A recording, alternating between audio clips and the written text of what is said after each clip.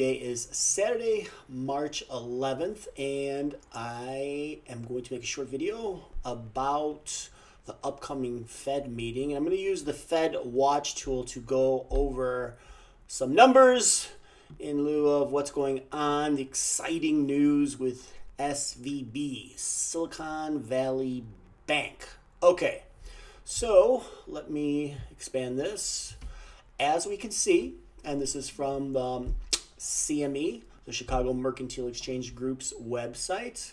This is the CME Fed Watch tool. So it basically gives you information about when the meetings are and what is likely or unlikely to happen. As we can see here, the next FOMC meeting is in according to the countdown clock. 11 days, 42 minutes, and 30 seconds. 11 days. So it's going to be on Wednesday, not this week, but the following week. 11 days away. Let's scroll down and take a quick look at the following. All right, we can see, I don't want this. What is that? Why is that coming up? I want that. I don't want that. I don't want that. Get out. Okay, there we go. All right, we can see that these tabs correspond to meeting dates. And as previously mentioned, the next meeting is in 11 days, which is the 22nd of March. Here's basic information for the meeting date. We have the contract, which is ZQH3. This expires at the end of this month. And let's take a quick look at what this chart tells us. All right, so we have odds here. The current target rate is 4.5 to 4 3/4. 4 in the odds, as they used to say on the floor, the odds. So the chance of a hike with the rates ending up between 4 in the odds and 5 is 31.7%. And the odds of rates going to 5.25 is at 68.3%, and that's also reflected down here. Now 31.7, and you subtract that from 100, you get 68.3 for a 5.25.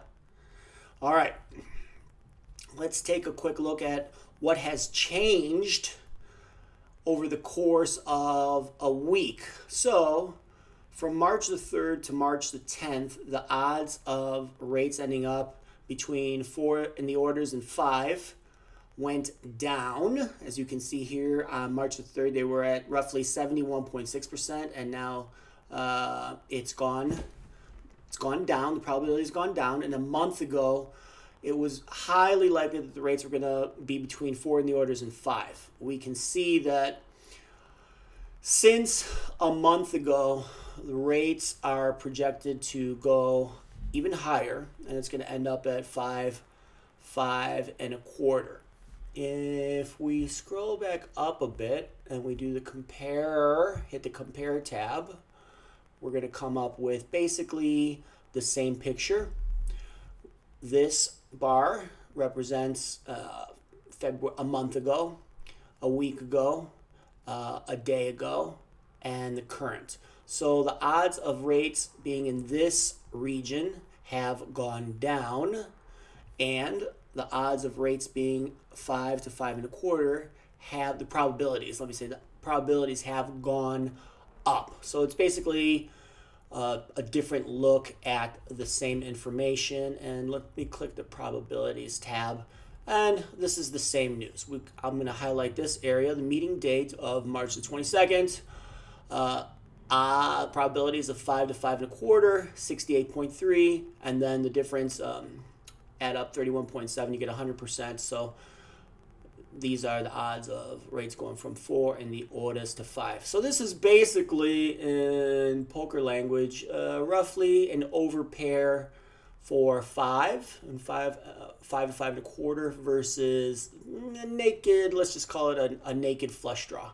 So you might have pocket kings here versus 9-8 flush draw, naked flush draw. All right. Why am I bringing any of this up? Why does it matter?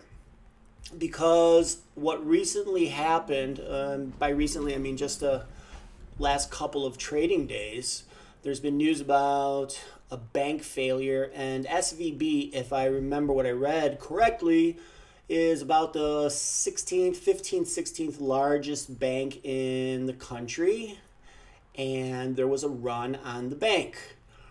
How does that affect the markets? Well, this is basically giving you a big clue how it's affecting the markets as far as the meeting on the 22nd is concerned, the FOMC meeting that is. Let's take a look at the meeting that's scheduled for May the 3rd. Well, we see that rates are likely to continue to go higher. So assuming that they're here after this meeting, that's the upcoming meeting, they are projected to go even higher. And the probabilities of that happening stand at 56.6%. Now, let's say that the SVB problem ends up being worse than people think, and then the Fed and the Fed governors have to have a lot of champagne over a nervously held meeting. I don't know if they actually get nervous about much, but anyway, let's assume that they have to have some sort of emergency meeting, and they're drinking their champagne from crystal glasses, and they say, hey, you know what, this problem is bigger than we expected and anticipated, so that might lead them to back off on rate increases. And if that ends up being the case, that will be reflected in this number. So you will see the probabilities of this go down.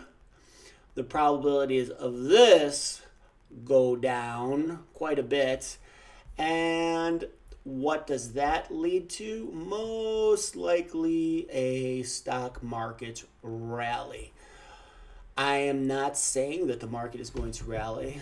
I'm speaking hypothetically. It might happen, but personally, I will keep an eye on this. I'm not going to look at it every hour, but maybe once or twice a week. And if I see something, I don't want to say unusual, but let's say I see a market rally that tends to catch people by surprise, I would expect that this number would be much lower in conjunction with a market rally. Let's take a quick peek and see what's expected for the June 14th meeting. Okay, so here we go. So still, in spite of everything that's happened over the last few days, rates are projected to continue to increase through June. And yeah, so far we're not getting any indication from the Fed funds market that the Federal Reserve is going to back off on their tightening cycle. So no QE yet, and who knows when it will begin. But those numbers, when it does begin, it will be reflected in these numbers. All right, that's going to be it for this video. I hope that was helpful. Have a nice weekend.